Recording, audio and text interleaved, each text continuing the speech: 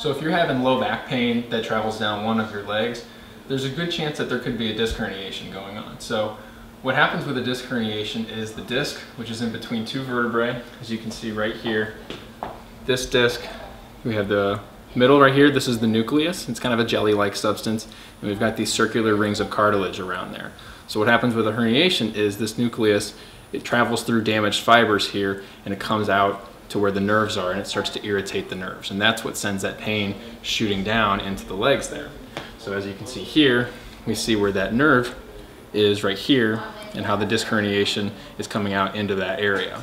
Okay, so when it comes to treating disc herniations, we do a couple things. Number one, we do the chiropractic adjustments to help reinforce the movement of that disc back where it belongs between those two vertebrae.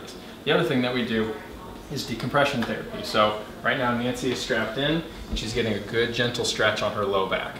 What the decompression is doing is opening up those disc spaces so that movement is easier for those discs to go back in conjunction with the adjustments that we're doing. So if you're having low back pain that's traveling down the leg, or you want more information about decompression therapy, be sure to comment below. If you found this video useful, please go ahead and share it with your friends, and we'll see you next week.